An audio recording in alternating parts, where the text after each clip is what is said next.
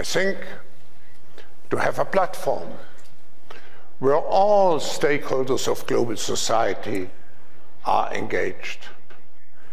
Like, what is that? Like, that's just like central casting evil villain. That's like, what a joke that is. We'll talk more about him. Like, if you were casting a movie for the evil villain and he tried out, you'd be like, nah, it's too on the nose. You can't. We'll talk more about him with our guest coming up in a little bit. Now, we did a special last year on how the World Economic Forum is trying to get you to eat more bugs. I just want to do the very short of that because it's a lot of other things there too. But again, it's a perfect metaphor. They want you to eat bugs because they say that meat is bad for the planet. It takes up too much land, too much water. Cows emit too much methane gas, which contributes to global warming. They say that cows contribute more to global warming than cars, trains, ships, and planes combined. So they want to get rid of meat, and they're going to replace the protein with bugs. This is why New York City schools have meatless Mondays, and they also have vegan Fridays. So 2 out of the 5 days of the week, there's no meat. This is all to indoctrinate young kids. De Blasio said, cutting back on meat will improve New Yorkers' health and reduce greenhouse gas emissions, keeping our planet green for generations to come. But they got to replace the meat with something, right? So they're going to replace it with the protein from bugs. Now, people scoff at this, right? You may say, Slater, that's ridiculous. I'll never eat bugs. Yes, you will. You will. Now, first of all, your kids will. And grandkids will, because they won't know any different, because they'll slowly implement this. But you'll eat bugs. Do you know you already eat rapeseed? Do you know you eat rapeseed? If I told you the World Economic Forum is trying to get you to eat rapeseed, you'd be like, I'm not going to eat rapeseed. You already are. They just call it canola oil. Because who's going to eat rapeseed? Now, this stuff's disgusting. Canola. We got a little B-roll here. This is the production process of canola oil. So you eat that. They can get you to eat bugs. When's the last time you ever read the ingredients of something and it's full of a bunch of chemicals and you're like, oh, I'll never eat that. And you put it back and it's like, never. Like, we eat a bunch of crap.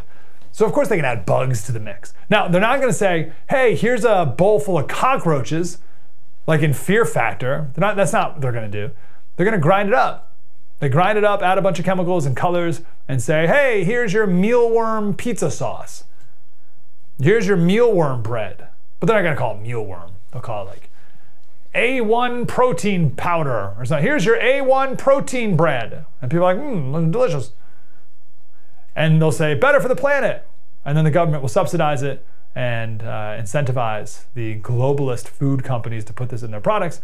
And because all the CEOs of our food production go to the World Economic Forum and they want to be good globalists and keep getting invited, they'll go along with this and with this worldview that says we know better and people should eat bugs. So here's how it works. These are here's a video of ground up mealworm. All this cake needs is flour, eggs, and 20 grams of dead insects. No, you haven't misheard. A team of scientists at Belgium's University of Ghent are trying to find a way to substitute dairy in cakes, cookies, and waffles. They say deriving grease from insects is more green than dairy production.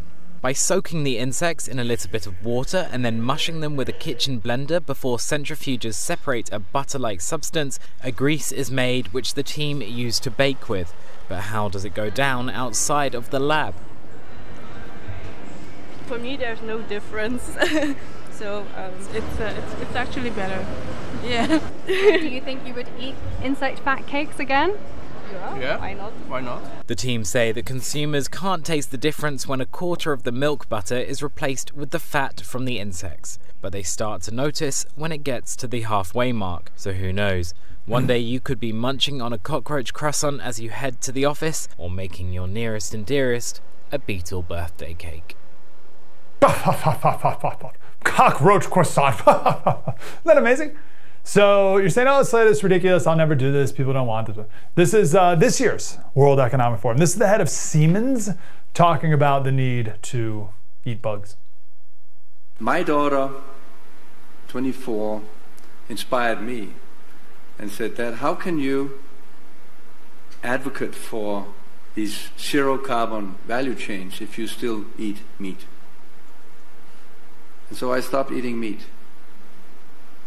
Now the math would say, well, you need to stop eating meat 11 years to compensate for a flight to Thailand. Yes, But if 1 billion people stop eating meat, I tell you it has a big impact. I predict that we will have proteins not coming from meat in the future. They will probably taste even better. So why are we trying to mimic meat if we can have a better taste? They will be zero carbon and much healthier than the kind of food that we eat today. That is a mission that we need to get on. That's the mission, right? It's just some cockroach croissants. What's the problem? Just some centrifuged grease-like substance from mealworms. I predict we will have proteins that don't come from meat in the future. Bill Gates said the developing world should still eat meat, but the first world doesn't need to be eating any more meat. I should say Siemens, by the way, they're a giant, massive company in Germany. They make like nuclear power plants and high-speed rail lines. There's like huge, big thing. So it's an influential company. This is the head of Unilever. Maybe you've seen this infographic before. These are the 10 biggest food companies. And you can see they own all food. I should put that in quotes. They own all the processed food that we eat. There's just like 10 companies, and Unilever is kind of like the bottom middle there. So here's the head of Unilever. Our innovation is focused on products that you will eat every day, but that solves some of these problems. So 4 big areas, and I'll be pretty quick on those. First of all, more plant-based eating, big focus for us. Because if we all ate a little bit less meat every day, it would go a long way in solving that emissions problem, and it's healthier for us too. So you get to products like Ben & Jerry's Dairy Free or Vegan Magnum, delicious. Don't have to change your habits, but they're vegan and they don't use cows. Yeah, there you go.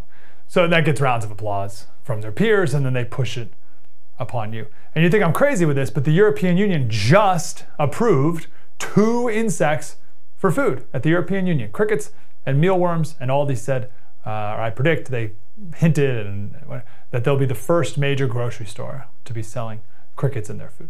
Okay. Hey, thanks for watching that clip about the World Economic Forum. Super important to understand what's going on. But the thing is, when you learn about this stuff, I don't know, but my anxiety goes up. It's like global digital IDs, and like we're not allowed to eat meat anymore. We're gonna eat bugs. Like, what are you talking about? So I get very anxious. So that's why I started this podcast. It's called Politics by Faith. So what we do is we take the story of the day, we break it down, we lament the brokenness, but then we provide some historical perspective and some biblical peace to understand that there's nothing new under the sun, and then what we can do to get through this, even more than get through it, what we can do to win. So that's what the podcast is all about. You can give it a download. It's free, of course, wherever you listen to your podcast. Politics by Faith. And you can watch, you can feel the anxiety wash away.